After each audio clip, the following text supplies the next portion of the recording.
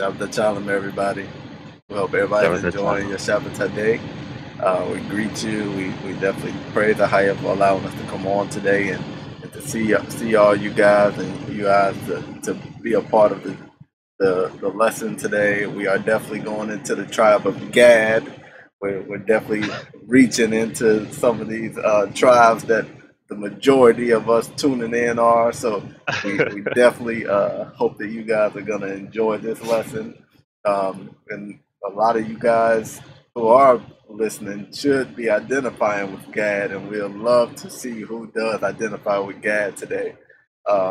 Just continually praise the Higher for all the things that He's doing in each and every one of our lives, and we give glory unto the Higher, and we give glory unto His Son Yache, Mashiach, and the Holy Spirit, Ruwacha, Kwadoshi. So we just thank you that we all are in good health. We're in good health. The Higher has been keeping us so that we can even come and watch this lesson and partake together. So many blessings unto Him, many blessings unto our people, our family, the people who are just following the church.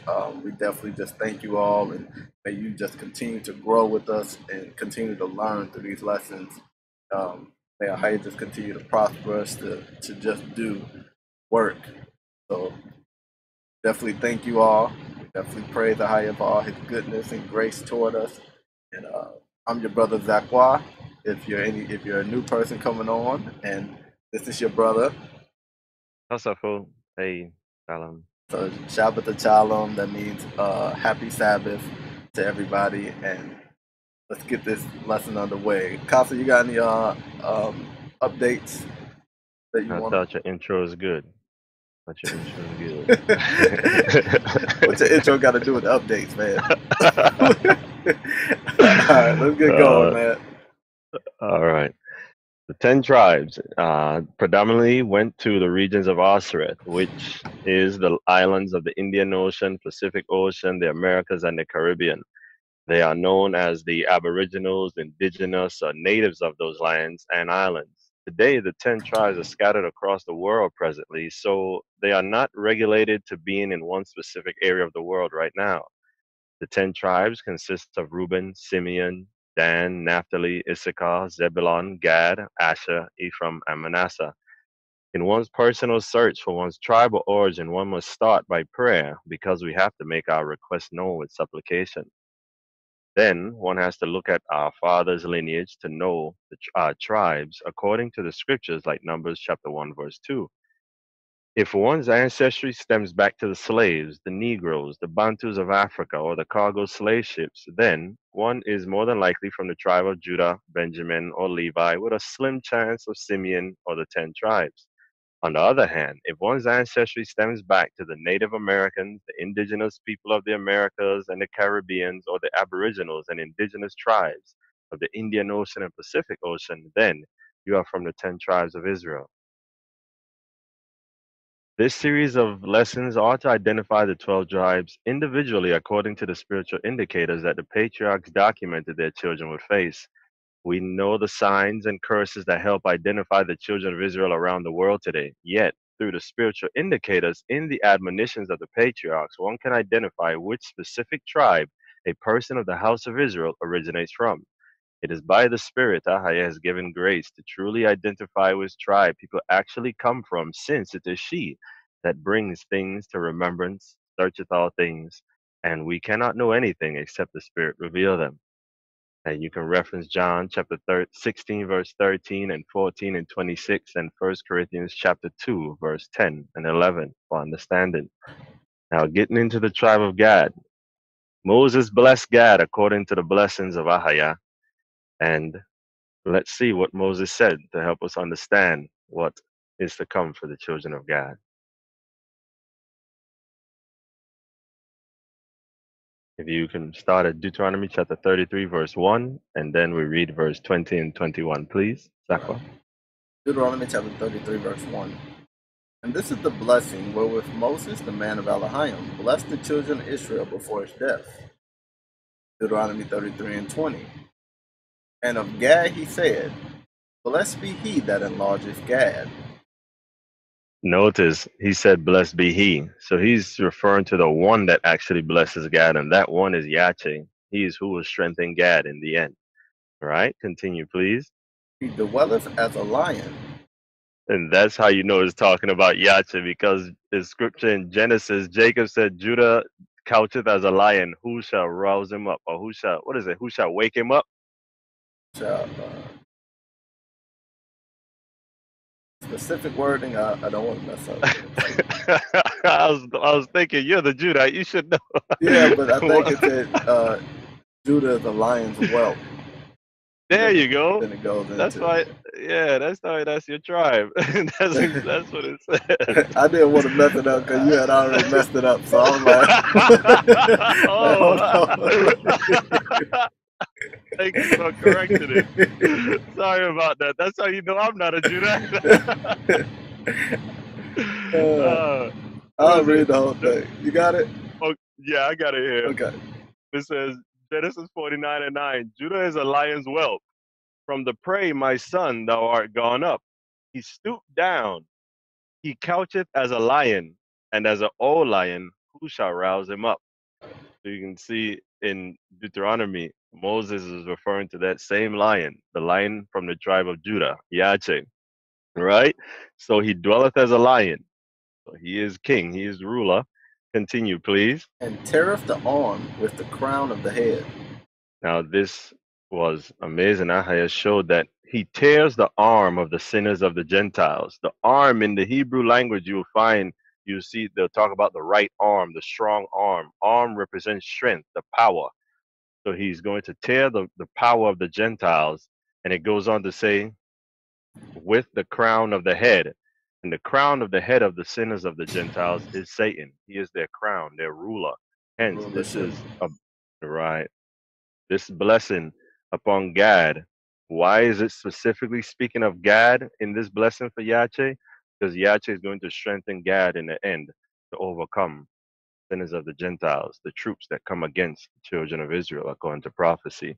So this was foretelling that Yache would destroy Satan and his power. Continue, please, in verse 21. And he provided the first part for himself. Still speaking of Yache, because the first part, the firstborn is his. Sanctify all the firstborn unto him, right? First fruit. Continue. Right. Because there in a portion of the lawgiver was he seated. Sorry. It's all good. That's speaking of Yache again, because he is Melchizedek, king and priest, so the portion of the lawgiver is his. As it says in Genesis 49:10, the scepter shall not depart from Judah, nor a lawgiver from between his feet, until Shiloh come. And unto him shall the gathering of the people be. So these blessings were also telling of Yache as well, of what he is and what he was coming to do. All right, continue, please. And he came with the heads of the people. And indeed he did, because it was foretelling. Yache was who came with Joshua. And when you read Joshua chapter 5, verse 13 to 15, he was the captain of the host of Ahaya that came to deliver. Right? Continue, please. And also future tense, he's going to come with his saints. So yes. Yes, he is. He executed the justice of Ahaya and his judgments with Israel. And notice it said he did it with Israel, because he was the one leading, with Israel following. And even so, in the end, he's going to complete that promise he gave to Abraham to judge the nation. In Genesis 15:14, when Yache comes in the sky, he's going to do his judgments again with Israel, because we know, according to Joel chapter 2, the angels are going to empower the remnant of the children of Israel that are there to fight. And Gad is going to really be strengthened to be as that lion and fulfill this prophecy. Jacob testified actually of the good and the bad that will befall the posterity of Gad. And it's interesting now that we have a more understanding of the blessings that was to come for them. Can we read Genesis 49, verse 1 and verse 19, please? Genesis 49, verse 1. And Jacob called unto his sons and said, Gather yourselves together, that I may tell you that which shall befall you in the last days. Genesis 49 and 19. Gad, a troop shall overcome him, And indeed so. He's been overcome. The nations have overcome him, right?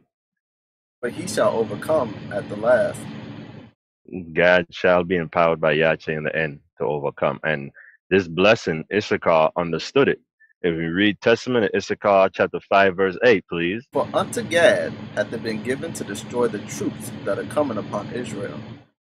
So now we understand with precepts, we get understanding of what all this was referring to. Yache, that lion, is going to empower Gad to fight in the end and destroy the troops, which are the sinners of the Gentiles that come upon Israel here in these end times. And it's going to be interesting in this lesson. By the time we get to the end, we're going to see what that enlargement of Gad also means in the spirit. All right. And also, as we know from the prior lessons, the inhabitants of Judah, the southern kingdom, is going to be there in the land to fight. And now we know that Gad will be there as well because they have to fulfill this prophecy. And interesting enough, here in America, many of the children of Gad are here. And Right, many of them think they're from the southern kingdom, but they're actually the children of Gad. right. But they're going to be getting out, getting to the places. They might even think they're from the southern kingdom, but then all of a sudden, I show them what tribe they really come from. All things will be fulfilled. All right, so let's jump in. The Testament of God, chapter 1. Don't mind, Brother Zachar. A copy of the Testament of Gad. What things he spake unto his sons in the 125th year of his life, saying unto them, Hearken, my children, I was the ninth son born to Jacob, and I was valiant in keeping the flocks. They see God, his children, they're known for valiance. They're known for athletic ability, strength. All right, continue, please. Accordingly, I guarded at night the flock, And they're protective, even as a lion, valiant and protective. All right, continue, please. and whenever the lion came, or the wolf, or any wild beast against the fold, I pursued it, and overtaking it, I seized his foot with my hand, and hurled it about a stone throw, so killed it. They see the sons of Gad, they're valiant, protective, and they're warriors. As you see, Gad was fearless. He went after the actual lion. It didn't come after him. You can see when they are upright, they're fierce. And the testimonies attest to it. Can you read First Chronicles chapter 12, verse 8, please? And of the Gadites there separated themselves unto David in the whole to the wilderness men of might, and men of war fit for the battle, that could handle shield and buckler, whose faces were like the faces of lions, and were as swift as the roes upon the mountains. So they were athletic and they were fierce. They weren't afraid of anything. Gad's children have these lion-like characteristics. They are valiant, protective, yet when they're in unbelief, they also struggle with being hasty in anger as a lion. Qualities of Gad, and then struggles that when in unbelief they fall into. Right? And Gad attested of how hastiness affects his children and what brings it about. I mean, what it leads to. Can you read Testament of Gad, chapter 4, verse 7, please? For the spirit of hatred worketh together with Satan, through hastiness of spirit, in all things to men's death.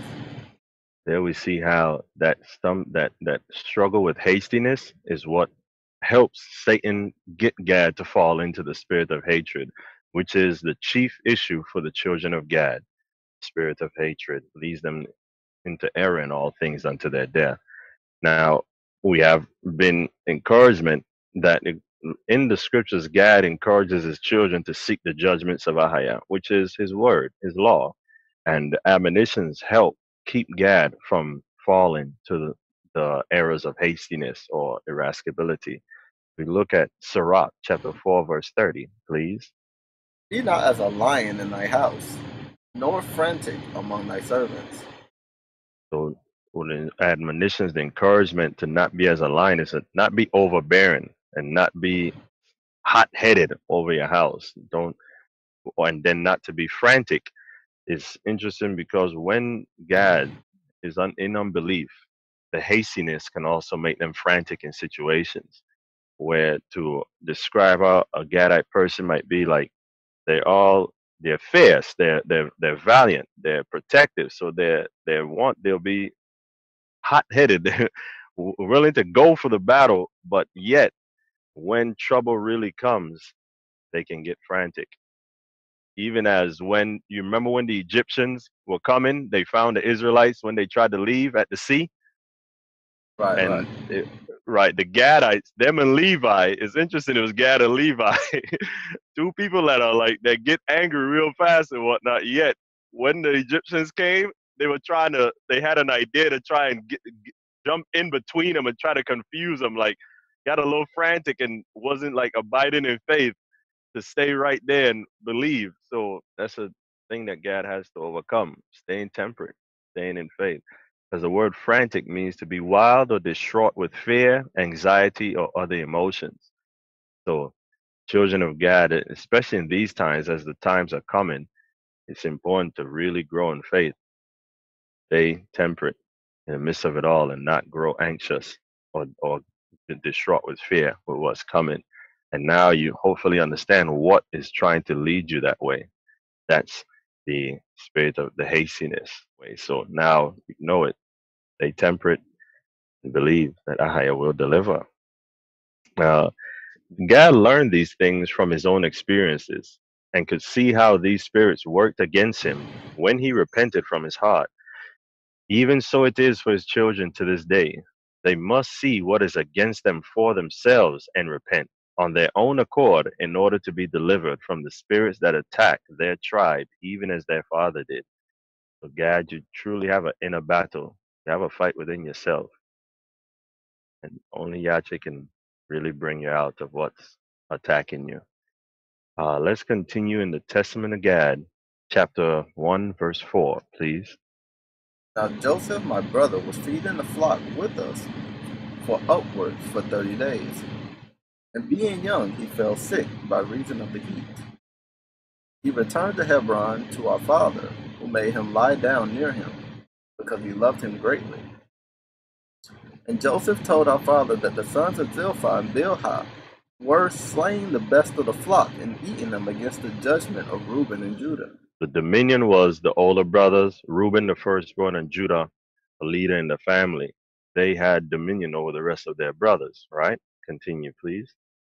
But he saw that I had delivered a lamb out of the mouth of a bear, and put the bear to death, but had slain the lamb, being grieved concerning that it could not live, and that we had eaten it. Now, you see there, Gad was protective. He delivered the lamb, as is his nature. And he had compassion on the lamb because he seen that he could not live. But he didn't remain in subjection to the judgment of his elder brothers, which showed he did what was right in his own eyes.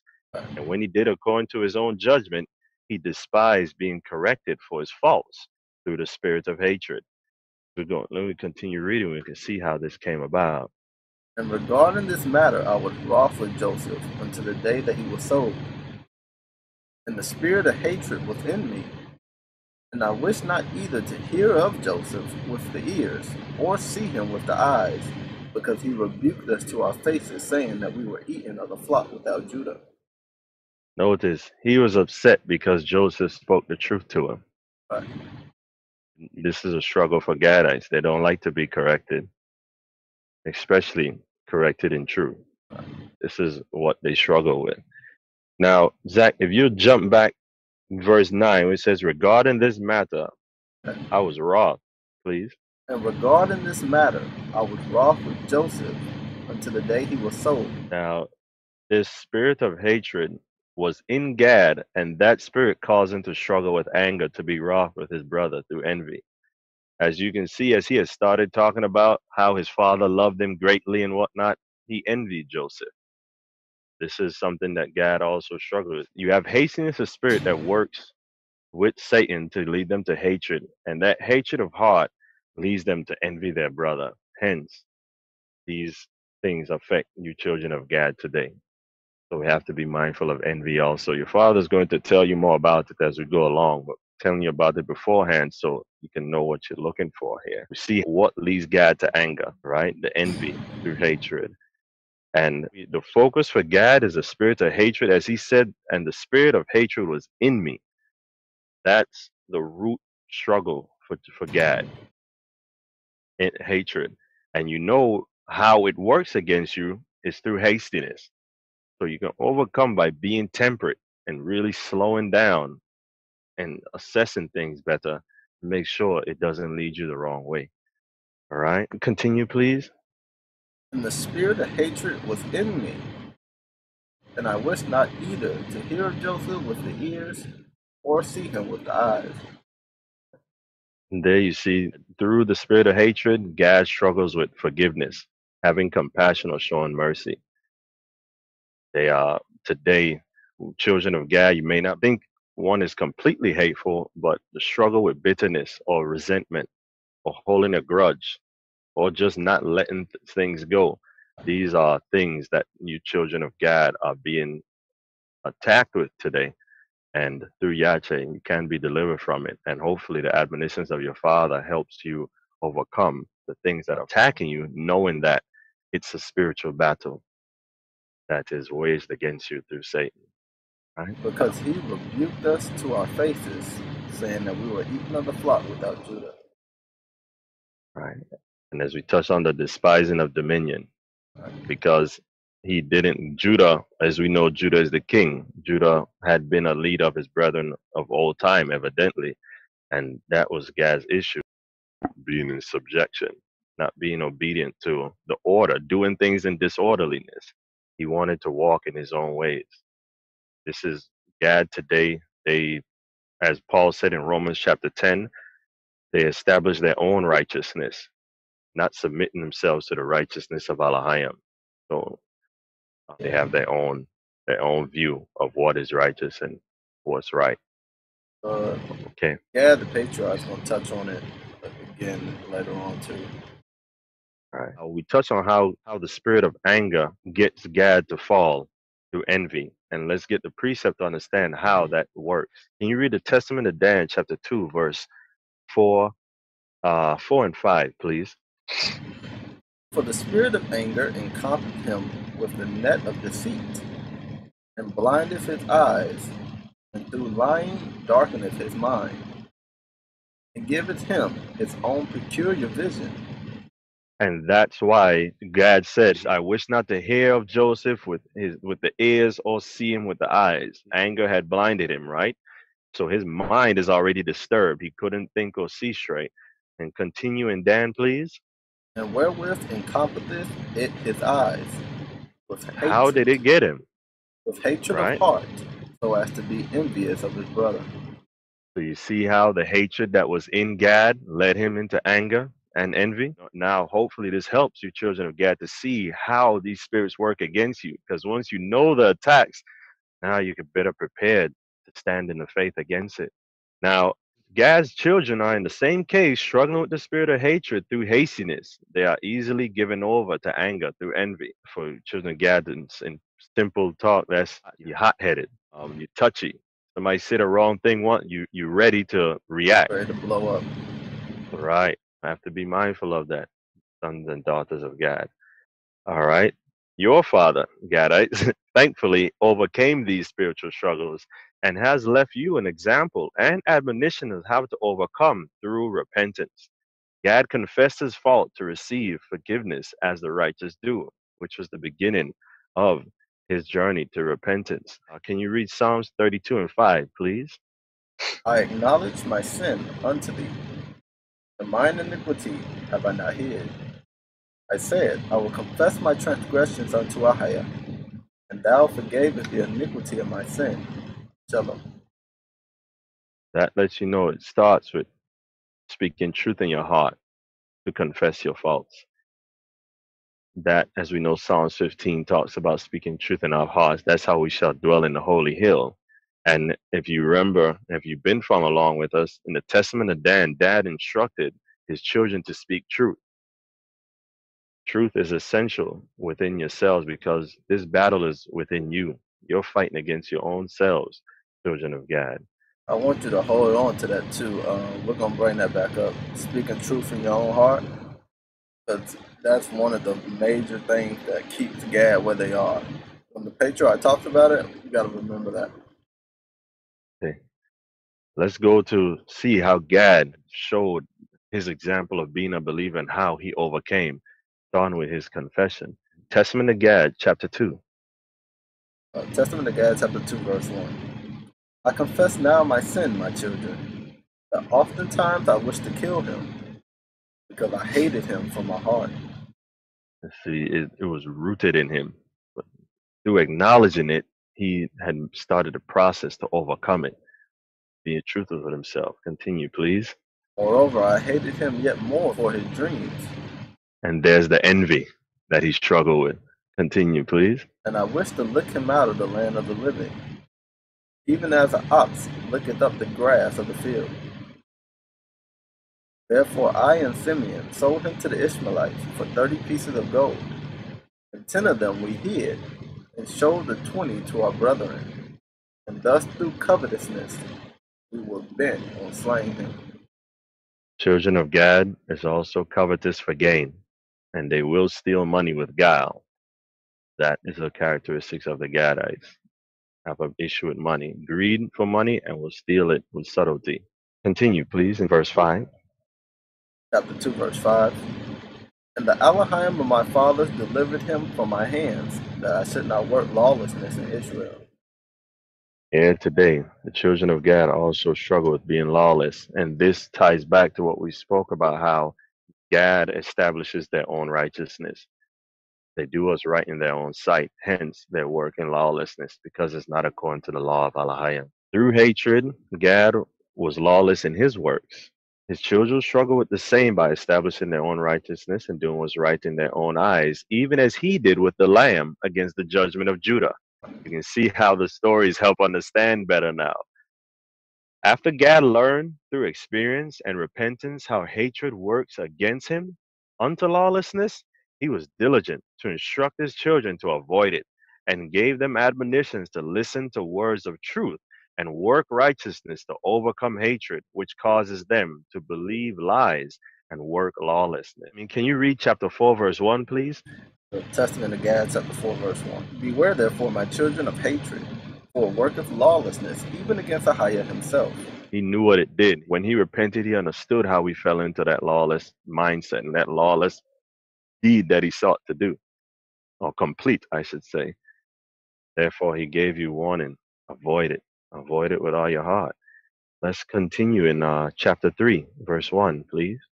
And now, my children, hearken to the words of truth to work righteousness, and all the law of the Most High, and go not astray through the spirit of hatred. It's all important to hearken to words of truth, speaking truth in your heart, acknowledging what is actually going on, so that the spirit of hatred cannot keep a hold on you through lying and lead you into lawless deeds. But when you truly hearken and listen to the words of truth, it's going to lead you to work righteousness. They go hand in hand. Keep you in the law of the Most High and not to go astray. Let's continue, please. For it is evil in all the doings of men. Whatsoever a man doeth, the hater abomineth him.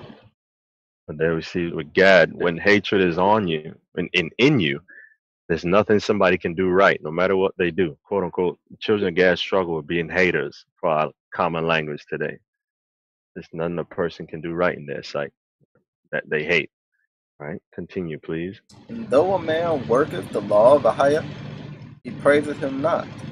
Though a man feareth Ahiah, and taketh pleasure in that which is righteous, he loveth him not.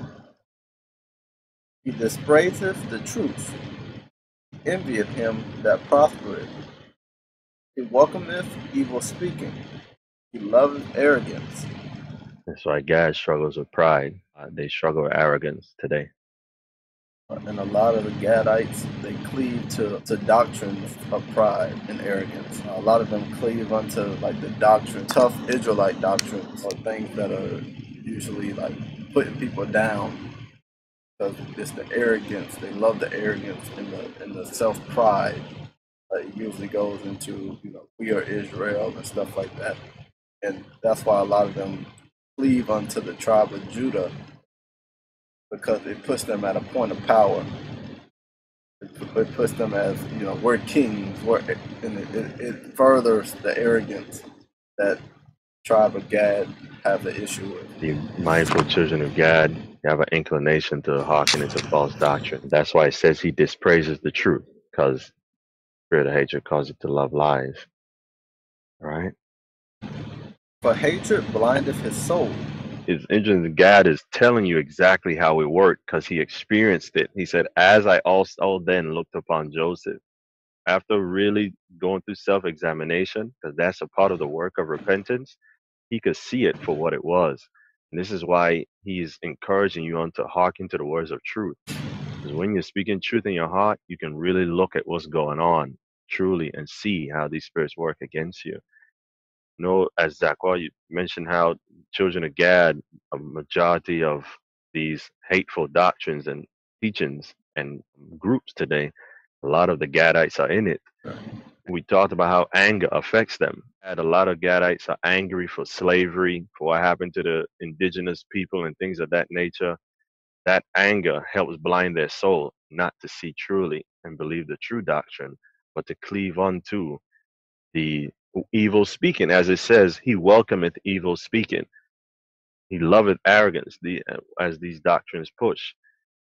So Gad have to very much be on guard, not to be led astray through hatred into false doctrine and also a false mindset. Let's continue, please. The Testament of Gad, chapter 4, verse 1. Beware therefore, my children, of hatred, for it worketh lawlessness, even against Ahiah himself. Hopefully that helps you after seeing what he talked about in chapter 3. It helps you better understand why he was encouraging you to beware of it. Because he just told you everything that happened to him when he looked on Joseph the wrong way. And he doesn't want you to fall into the same mistakes he did. Right? And now he's going to give you more understanding of how hatred works against you all, as it worked against him, because you are of his seed. All right? Continue, please. For it would not hear the words of his commandments concerning the loving of one's neighbor. And that's very much why there are groups that go so hard today, because through hatred they won't hear actual love. Continue, please. And it sinneth against Elohim.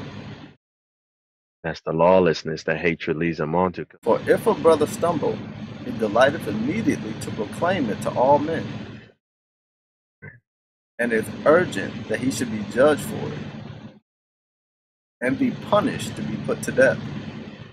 And we see that's that lack of mercy that hatred leads them on. If you do them wrong or if you cross them, that's it. There's no coming back.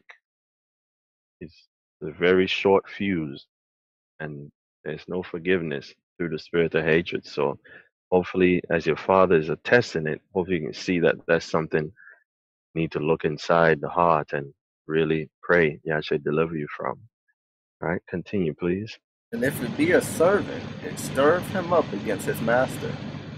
That's the despising of dominion, as Gad would not hearken to the judgment of Judah and Reuben. And with every affliction it deviseth against him, if possible, he can be put to death. Right? Just looking for a way to destroy his neighbor. That's the guile, the deceit, and the malice that hatred brings. And Gad, sadly, when they don't like you, when they hate you, they're trying to take you out, and they will be pleased to see you taken out from how the spirit of hatred attacks them. But hatred worketh with envy, also against them that prosper. This isn't the first time Gad mentioned envy, so it's for sure that that's something that children struggle with and lead them on to having such mindset. So long as it heareth of or seeth their success, it always languisheth. And this is why they're people that can struggle with sorrow or be depressed and whatnot, because they look at what everyone else has going on. And remember, Gad mentioned through covetousness, they were bent on slaying him. Covetousness caused them they're trying to keep up with the Joneses, so to speak. For as love would quicken even the dead, and would call back them that are condemned to die, so hatred would slay the living. And those that had sinned venially, it would not suffer to live. That again touches on the lack of mercy or forgiveness. You venially is like you do something that's light, like it wasn't even that bad of an error, but they make it into a big deal. Verse The 7, for the spirit, spirit of hatred worketh together with Satan through hastiness of spirit, and all things to men's death. there you see all these things. God gave all this understanding of how hatred works, and then let you know what Satan uses to get you to fall to it. Hastiness. This is where for God you have to really be temperate, not to jump, not to, ready to blow up when someone says something or someone does something or there's some mistake that happened. Temperance is key for you to overcome. And it's through love. But the, Continue, please. but the spirit of love worketh together with the law of Elohim and long suffering unto the salvation of men. Your father, he experienced it. Long suffering is key for you. That will help you overcome the hastiness and the hatred. Your words of your father are sure because Ahaya put it in his heart. These words are inspired by the Spirit. So now you have understanding of how you can overcome all these things that were mentioned. Simply love, through long suffering with the law of Alahayim. That's the simplicity of Christ for you, the children of God. Continue, please. Testament of Gad, chapter 5, verse 1. Hatred, therefore, is evil, for it constantly mateth with lying, speaking against the truth. And that was the part I was touching on that Gad was going to bring back up about speaking against the truth. What was the thing I wanted you to remember? Remember truth, speaking truth in the heart. Right, and that's one thing that would cause Gad to not repent. It's because they don't speak truth to themselves through having their own perception of what's right. They don't correct themselves. So what happens is it stops them from repenting because they're so adamant that what they did was right. They don't examine themselves to speak truth in their heart, and it doesn't lead them to repent. So that's one of the main snares of the enemy that's used against Gad to stop them from actually turning to Elohim. Now that should help you better understand why God, your Father, is telling you to hearken to words of truth. Because he just told you hatred is evil and it mates with lying. There's a spirit that's lying to you, and there's a spirit that's telling you the truth. You have that inner battle in your heart, the angel of iniquity versus the angel of righteousness. And as your father admonished, that long suffering, that's hearkening to the angel of righteousness. So Gadites, check the shepherd of Hermas, mandate 6, mandate 5 and 6, because the anger through envy and hatred of heart is what leads you to hearken unto lies as well. So you want to overcome anger and also want to be sure you're hearkening to words of truth from the angel of righteousness. So Shepherd of Hermas, mandate 5 and 6 is essential for your growth. And your father, it's amazing. He was speaking of it in the words that Ahaya put in his heart in these books. So hopefully that helps overcome so that Yache may strengthen you, children of God. Let's continue. And it maketh small things to be great. When he said he causes small things to be great, that was where if you sin venially, he he would not suffer you to live. And he causes the light to be darkness. That's where through the lying, it's easy to believe a lie. The lying you're being lied to in your mind, hence susceptible to believing a lie or false doctrine. Continue, please. Calleth the sweet bitter. They establish their own righteousness. What is pleasing to them is what they go by. So it's going to be contrary to what's actually sweet, according to the sweet things of the Spirit, like the fruits of the Spirit. They would more cleave to the bitterness, which is the works of the flesh. Teacheth slander. Evident God, the Gadites are out here teaching today, and the doctrines they're teaching are false. Slanders, they're not true. All right, continue, please. And kindleth wrath. We touched already on how Gad, the hatred leads them to anger and whatnot. Continue, please. Interesting. Just speaking very, very straightly and truthfully, a lot of the doctrines about you know, banging on Edom and stuff like that come from Gad. It's telling it very honestly, telling it. It stirreth up war and violence and all That's why covetousness. the doctrines look forward to that. They look forward to fighting and destroying and whatnot. That's what they push. It filleth the heart with evils and devilish poison. Right. And as he touched all covetousness, hatred leads to all covetousness. This is where Gad also struggles with fornication as well and covetousness altogether. Right. Zach, you may be able to touch on that, how the covetousness works a little better. What do you mean? With like how they well, I guess it's simply they just covet what everyone else has. So covets just covetousness. Yeah, it says that whenever a man prospereth, they envy of him. So they have a thing with material gain. Um, Usually, a Gadite will have more than enough. They will they will have more car that's fancier than what they actually need. A house that's bigger than what they need. They will have many items more than what they can deal with themselves. All because of their covetousness. All because um, of wanting to have more than the next person. So that's how the covetousness works with Gad. Um, Pretty much keeping up with the Joneses or doing better than their fellow man. Also, you can see that a lot of the quote unquote people in the streets, like gang bangers types and whatnot, there are a lot of Gadites out there too. Their environment is covetousness, is anger, war, violence, the spirit of hatred. And they're also in groups, they're in troops. So Gadites are out there in the streets as well. That get the streets get a hold of them pretty easy with the spirits that attack them as well. Hatred causes Gad to struggle with lying, being petty to make small things great, having pleasure in unrighteousness, slandering, kindling anger. And through these spirits, they get into altercations and it gets violent pretty easy. Hatred also causes them to be covetous. And let's continue with the admonitions of your Father to understand how to overcome, please. These things, therefore, I say to you from experience, my children, that ye may drive forth hatred, which is of the devil, and cleave to the love of Elohim.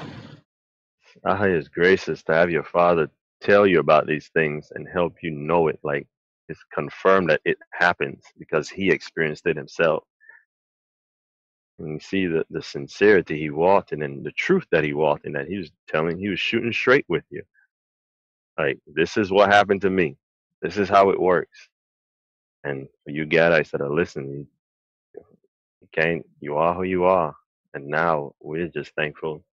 Hopefully you appreciate it as well. That Ahaya had left you this admonition from your Father to know that cleaving to the love of Elohim would deliver you from it, would deliver you from it all.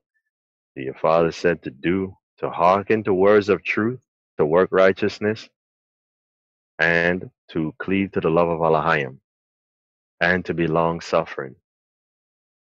These are some of the admonitions of your Father to overcome these things. These are key for you children of God. God understood what happened to him through experience and shared it with his children that they may guard themselves and drive out the spirit of hatred through righteousness. So this is the next thing, work in righteousness. Can you continue reading in chapter 5, verse 2, please? Righteousness casteth out hatred. Humility destroyeth envy. You see how also now you know to overcome the arrogance and the envy, humility. That would deliver you from the arrogance and the envy that your tribe struggles with. All right, so keep these things in heart, children of God. Hearken to words of righteousness, cleave to love, of Alahayim, be long suffering, work righteousness, walk in humility. These will keep you. Right? Continue, please. But he that is just and humble is ashamed to do that which is unjust, being reproved not of another, but of his own heart, because the higher looketh on his inclination. Right? Verse 7, please. That was very key, though. You definitely don't want to overread this. It says, "For he that is just and humble, right, is ashamed to do what is unjust, being reproved not of another, but of his own heart." So Gad, a lot of Gadites, it takes you to come out of it. There's nothing that nobody can say to you. You have to literally come to the understanding and examine yourself to come out of it, because quite frankly, Gadites, they don't want to hear it from anybody else. So it's going to take you, it's going to take Alahayim to work in you, and for you to see it within yourself to come out of it. Amen. Verse 7, please. These things I learned at last, after I had repented concerning Joseph. Your father ain't telling no lie, children of Gad. It wasn't something someone else said to him. He had to come to the conclusion. He had to be brought to that place. So, in agreement with Brother Zachwal, Wahaya put in his heart there. As we see, Gadites overcome hatred when they are reproved within themselves by their own hearts through repentance. Hence, it's only Alahayim that can turn the heart of the Gadites to be converted in their hearts to obey the truth of Christ through repentance. Proverbs 16:9. A man's heart deviseth his way, but a higher directeth his steps. That lets you know if you are involved with a Gadite, or you have to understand, you have to wait on Ahaya to do it. You have to wait. Just be patient on Ahaya to direct their steps toward his righteousness. And definitely Blessed, walk your own self. If you're in a relationship, if that's your spouse or your wife or your husband, that's a Gadite, you have to definitely be an example of a believer yourself, and then allow Elohim to turn their heart. It's not going to be you that's going to turn their heart, but you have to continue to do what's right in the sight of Elohim yourself, to be a testimony against Gad. Joseph was his example of righteousness to help turn him. Joseph loved him all the way through. And as you see, his focus was on Joseph. It's interesting. The one he envies is the one who ends up who's there to turn his heart. Oh, Yahweh be praised. So this is why we always encourage our preaching to be by our actions. Be an example of a believer that is going to work for any nation, any tribe, to help them see the love of Christ and be converted in their heart. You definitely. So the hard part about Gad is that they think everybody operates based off of their own mental um, idealism. The way that they think, they treat everybody as the way they think, and they think that everybody's going to operate based off of how they would operate in the situation. So Joseph not operating like Gad would have acted or would have operated based on the situation, is a testimony against Gad. So that's what one of the things that actually turned Gad, that helped turn him.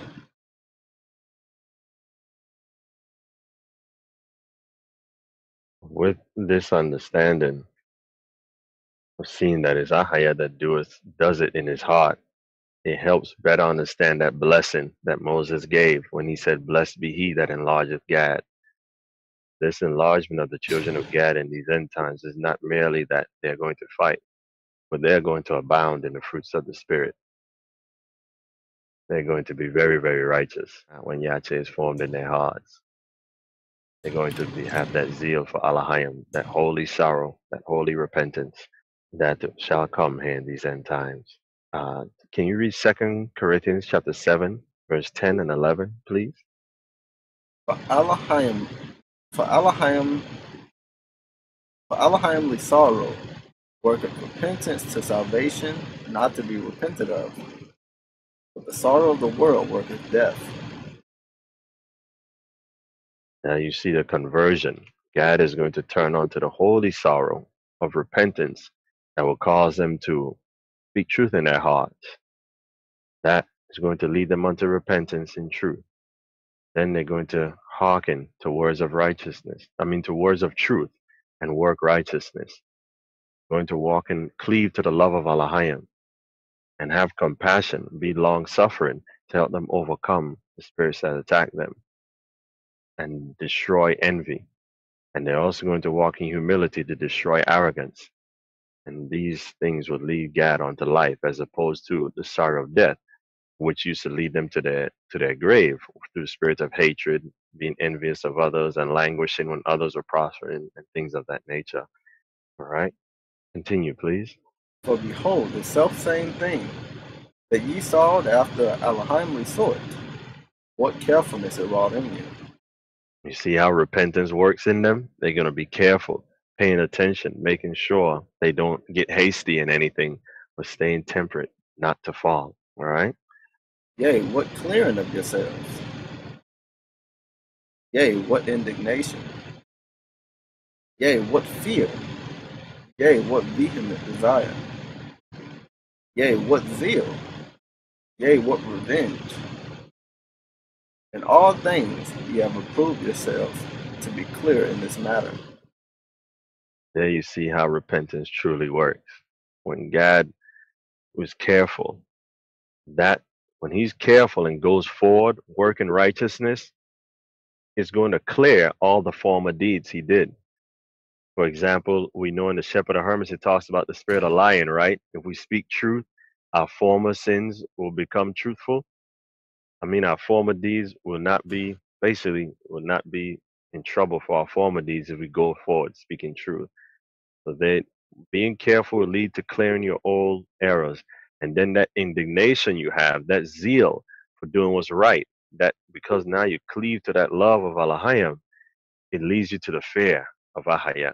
And you'll be afraid to do what's wrong in his sight. As it was mentioned, your father Gad said the just and humble man is afraid to sin against someone else, being reproved of his own heart. And that vehement desire, because now that you're cleaved onto the love of Elohim, that's your whole desire to fulfill his will. And you're going to be zealous for it. And that is the true vengeance that you'll be taking, that overcoming of the troops. God, to make it to tie into the spiritual things, the troops that are coming at the last. It said Gad said over has been appointed to him to destroy the troops that come at the last. It's not only the sinners of the Gentiles that are coming, physical people, but also there's a flood of evil spirits that is to come in these end times. And through work and righteousness, the children of Gad will overcome these evil spirits by faith in Yache and him enlarging them to overcome evil within and evil without. Okay? And they'll be approved as servants of Elohim in the end. And we are very thankful for what Ahaya is doing for the children of God. And can we read Romans chapter 6, verse 17, please? For Elohim be thanked that ye were the servants of sin, but ye have obeyed from the heart that form of doctrine which was delivered you. You see how the true gospel delivers them in the heart? Because the spirit of hatred was in their heart, but as they come unto the truth, hearing the words of truth and believing, they will be cleaved on to it in their hearts to obey in all things. They won't have an issue with self-righteousness or despising dominion. It will be whatever Yache's will is, they're for it. Even as the righteous Gadites with Moses, they didn't put their swords down or go home until the whole land got delivered for the people. They came with a perfect heart. Even when they came to the stronghold with David, they came with a perfect heart. Right? Faith is key. Romans chapter 10, verse 10 and verse 4, and chapter 2, verse 29, please.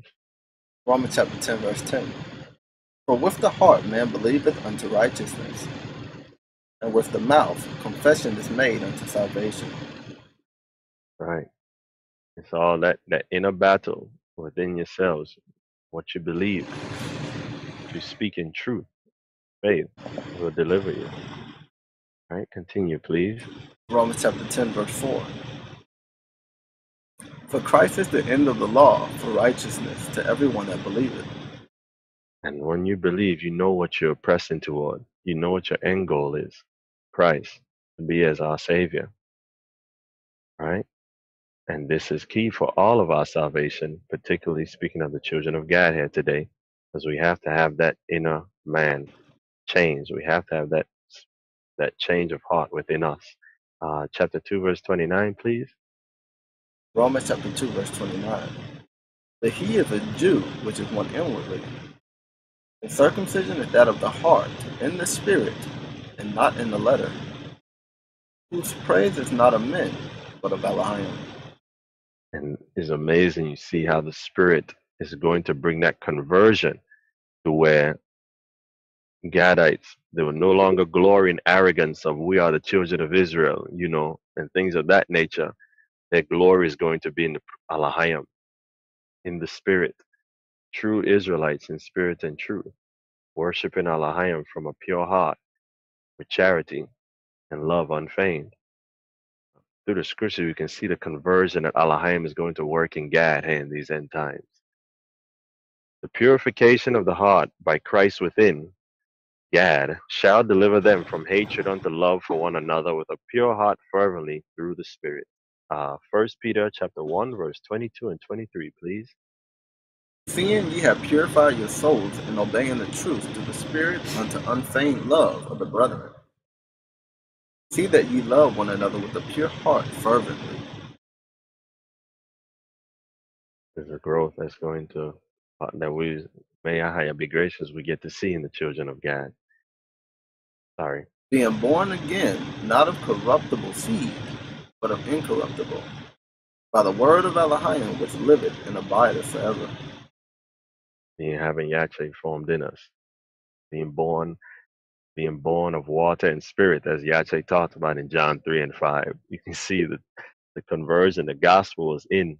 God was speaking of these righteous things in spirit with little words. He was speaking of a whole lot. God experienced the truth of the gospel in his own conversion through repentance, that his children may have an example and know all things are possible with Elohim for them to believe they can change. Testament of God, chapter 5, verse 2. Continue, please. These things, therefore, I say to you from experience, my children, that ye may drive forth hatred, which is of the devil, and cleave to the love of Elohim. Righteousness casteth out hatred. Humility destroys envy. But he that is just and humble is ashamed to do what is unjust, being reproved not of another, but of his own heart. Because Ahiah looked on his inclination. He speaketh not against a holy man, because the fear of Elohim overcometh hatred. For fearing lest he should offend Ahiah, he will not do wrong as any man. Remember, we talked about how Gad, through covetousness and whatnot, they always look at what everyone else has going on. Now you see in the conversion of the heart, Gad is just focusing on what's right in the sight of Elohim. Everything's what's right in Ahiah's eyes. I don't want to offend Elohim. There was a complete change. So this is what's key for you, children of God. What is focus on what is right in the sight of Elohim, not men. Let that be your focus as your father is attesting how that's how you know when you're attaining unto that humility, when you're attaining unto being that just and humble man that is ashamed to do what is unjust unto anyone else for fear of Elohim. Right? Continue, please. He will not do wrong to any man, even in thought. It's a growth process. Change your actions without and focus on changing your actions within. To not even think evil. That's key. Gadites have evil thoughts. They may not act on them, but they have them. And that's also a testimony of the hatred that they struggle with. So focus on that as well to undo those wicked imaginations and don't agree with them. Okay. These things I learned at last, after I had repented concerning Joseph. But true repentance after a holy sort destroys ignorance, and driveth away the darkness, That's what we just read about in 2 Corinthians chapter 7. and, Thank you. and enlighteneth the eyes, and giveth knowledge to the soul, and leadeth the mind to salvation. Right. And those things which it hath not learnt from man, it knoweth through repentance. And this was key, what Gad spoke about here. Repentance leads to self-examination, which is the calling of the gospel. Gad learned all these things by examining what was going on within him to drive away the ignorance, as he said, how repentance after a holy sort destroyeth ignorance, and having his eyes enlightened by the doctrine of Christ to give knowledge to his soul. See how that true repentance was key, because he started off by saying, "These things I learned at last after I had repented concerning Joseph." So your journey starts with repentance. Start with speaking that truth, confessing your faults, and then you can get that burden off you to start moving forward and walk in that true repentance to destroy the ignorance of the former deeds and drive away that darkness by the light of the law, the judgments of Allahayim, right? And it cleanses you. It really cleanses you because it gives knowledge to your soul. No longer will those former ways have dominion, but the knowledge of Allahayim will rule in you. And that is going to help ease your mind. You won't struggle with those racing thoughts or all that stress within your mind anymore, but it leads you onto the salvation of Allahayim. Let's continue, please. For Allahayim brought upon me a disease of the liver. Had not the prayers of Jacob my father succored me, it had hardly failed, but my spirit had departed. Here we see the spirit of hatred also attacks the body. Children of God, they have health issues when dealing with the spirit of hatred, particularly something with the liver. So, as is attested, it happens. It might have skin issues, things like that affect them, and we know it's from the spirit of hatred working against them. All right, continue, please. For by what things a man transgresseth, by the same also is he punished. Since therefore my liver was set mercilessly against Joseph, and my liver too I suffered mercilessly, and was judged for 11 months, for so long a time as I had been angry against Joseph. So, children of God, Ahaya sees. Ahaya, he's righteous. What you do is going to come back on you. That's something that you can't avoid. So, avoid being merciless. As your father showed what happened when he was merciless. You are encouraged to walk in the mercy of Allahayim. The Testament of Zebulon will be very helpful for you. And it's interesting that we just came off of that one to understand how compassion and mercy can deliver, right? And deliver from health issues as well. So we see the spirit of hatred, which engenders bitterness or resentment, as was the case for Gad, causes sickness and infirmities unto men. That lack of mercy for a neighbor was also testified in Zebulon, how it causes health issues. Testament of Zebulon, Jeholah chapter 5, and then chapter 8, verse 1, please. Testament of Zebulun chapter 5 verse 1. And now, my children, I bid you to keep the commandments of Ahaya, and to show mercy to your neighbors, and to have compassion toward all, not towards men only, but also towards beasts. For all this thing's sake, Ahaya blessed me. And when all my brethren were sick, I escaped without sickness. For Ahaya knoweth the purpose of each.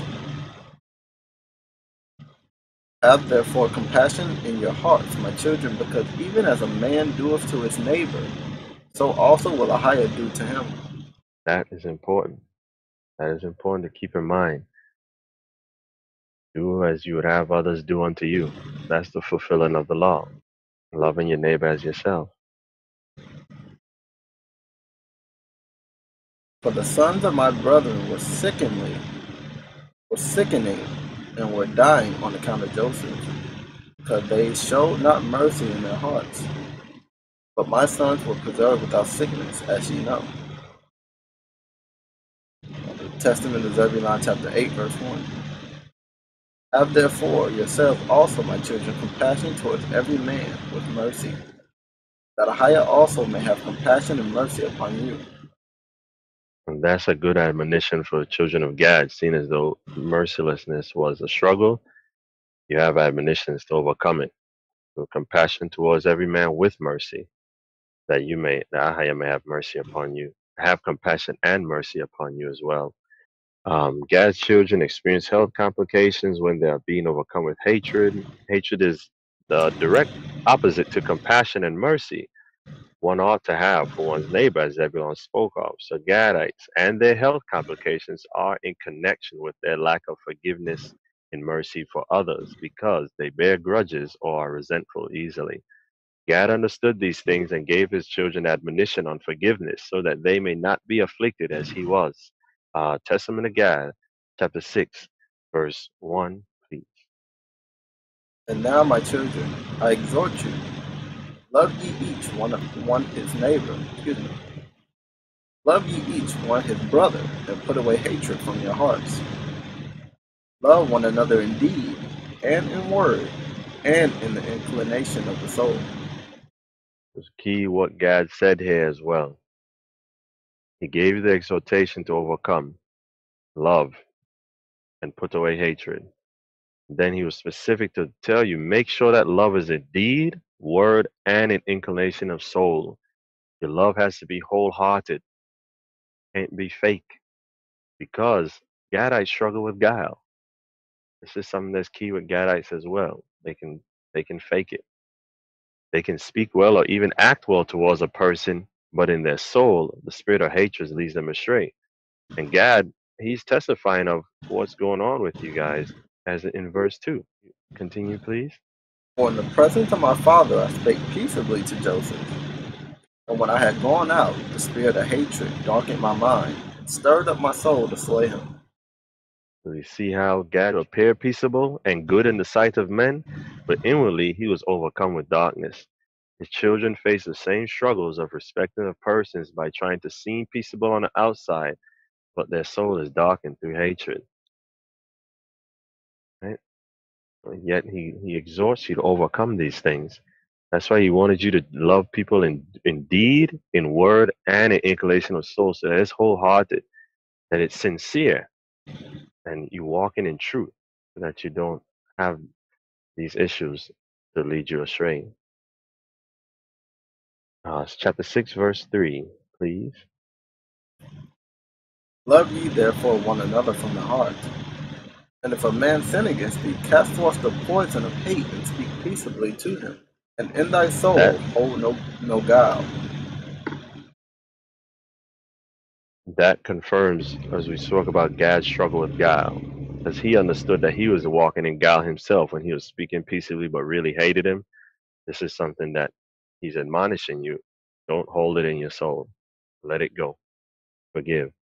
And also, we touched on how Gad struggles with being ready to blow up, being short tempered.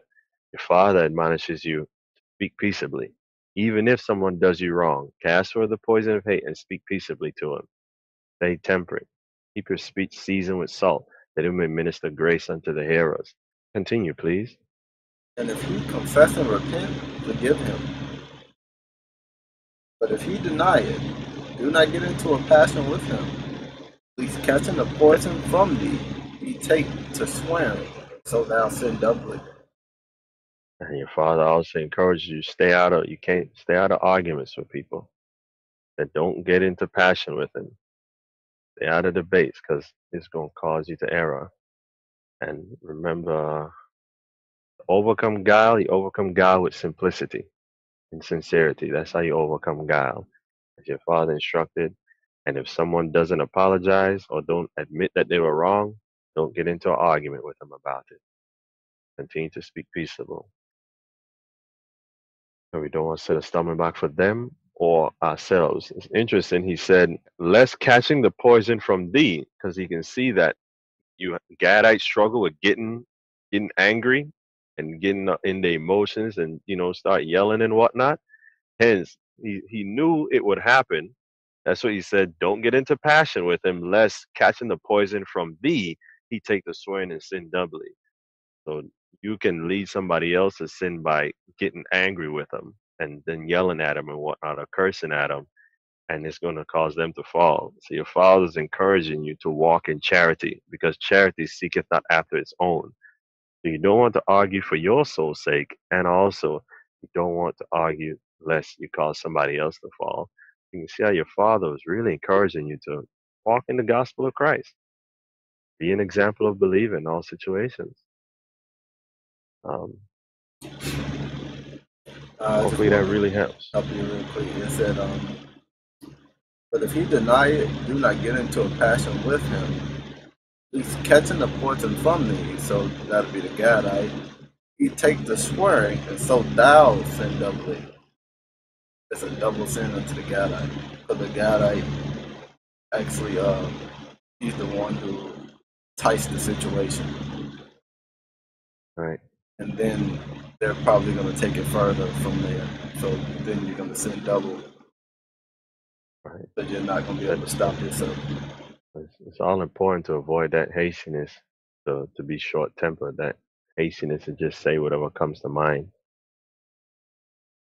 It really help you to walk in that long suffering and to speak peaceably to a person, and don't don't try to force the issue.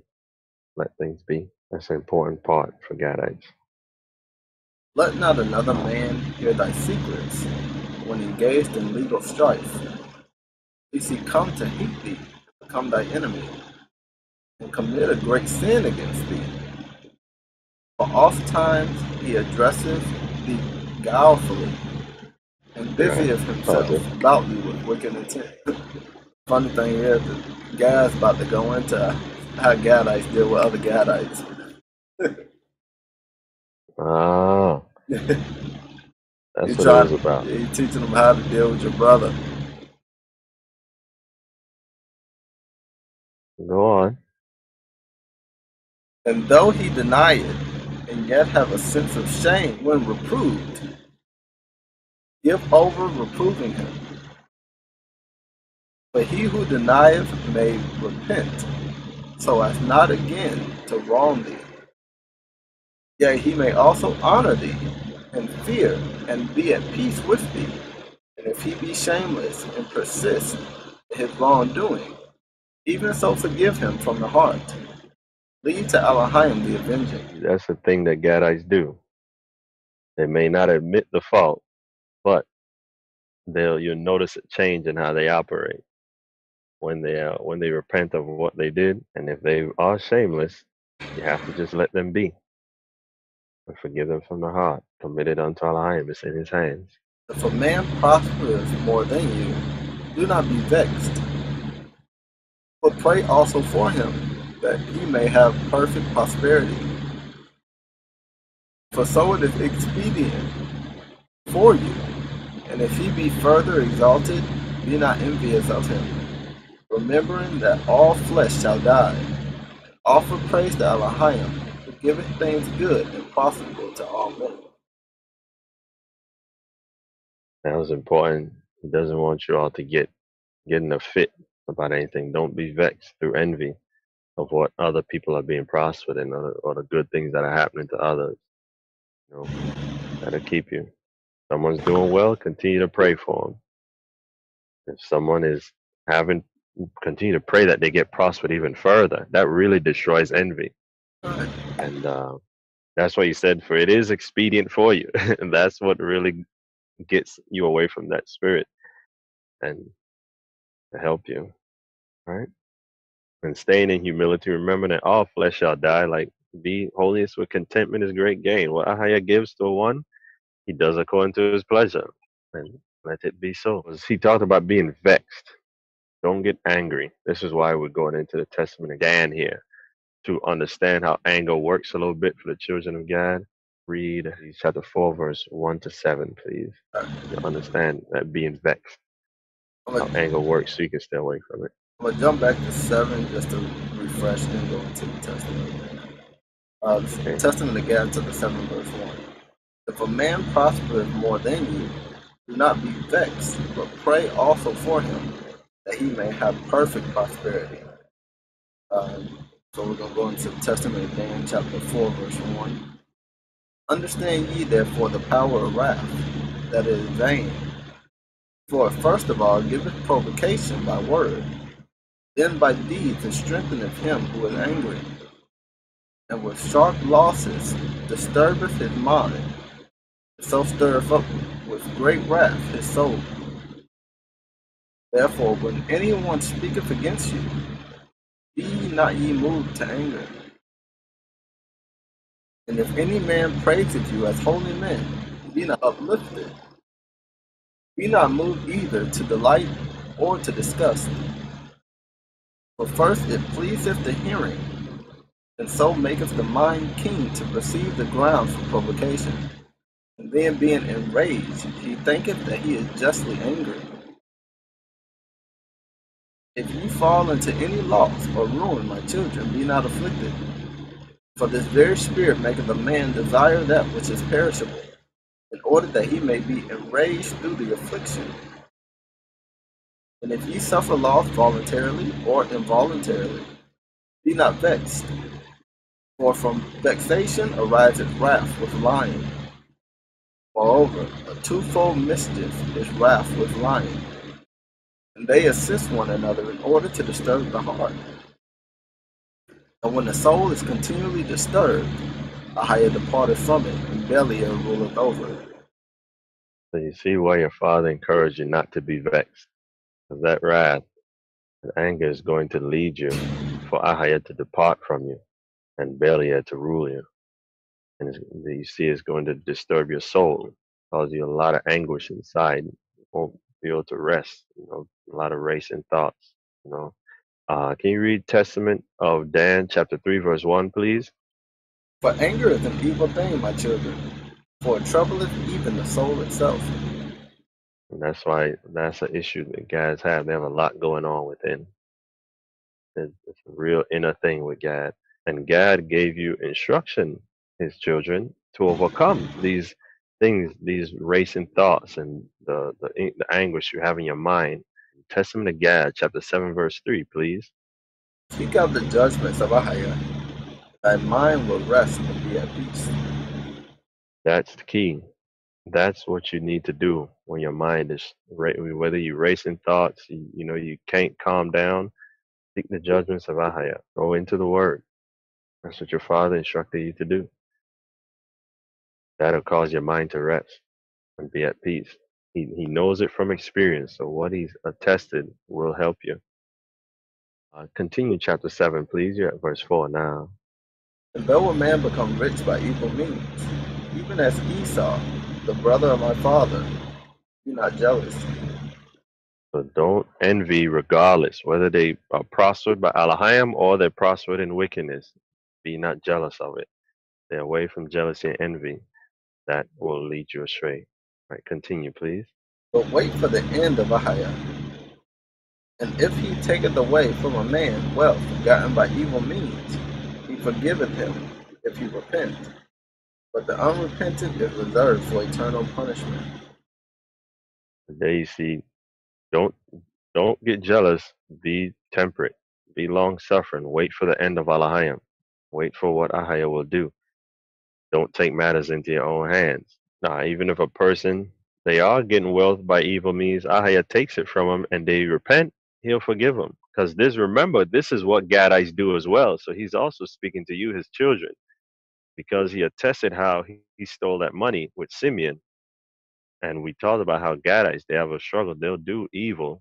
They'll steal money with guile.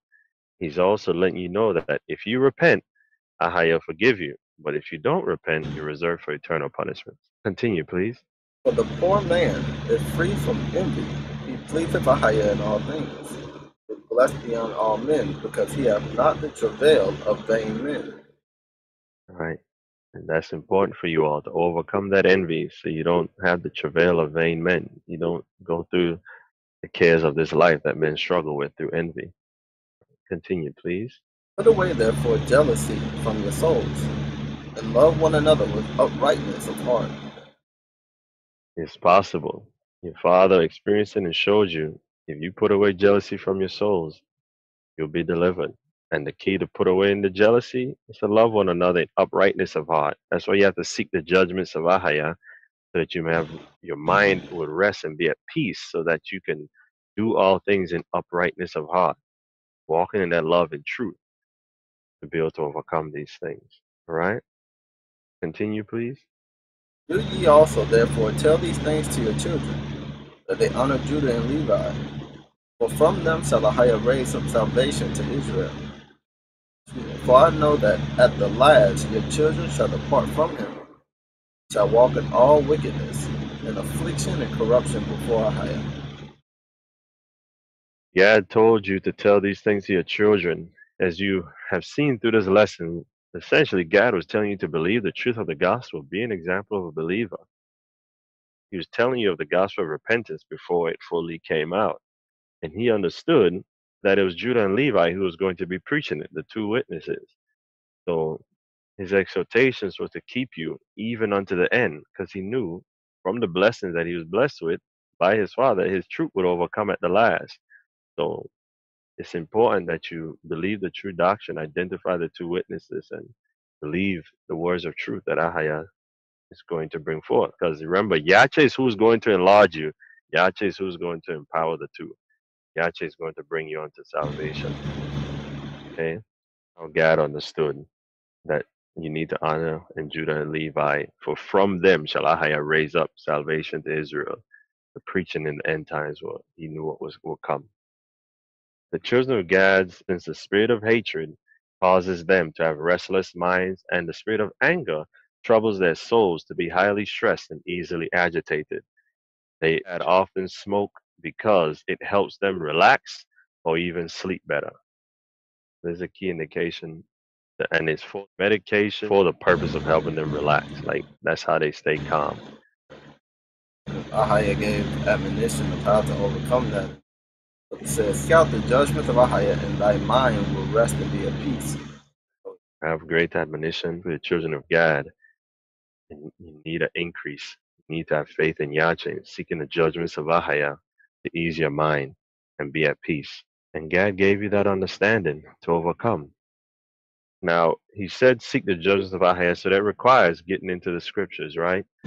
Some of the children of Gad already read the scriptures, as we talked about how that sadly a lot of people, a lot of the false doctrines from the spirits that they're operating in shows that it's coming from the Gadites and or the Gadites lead to it very easily.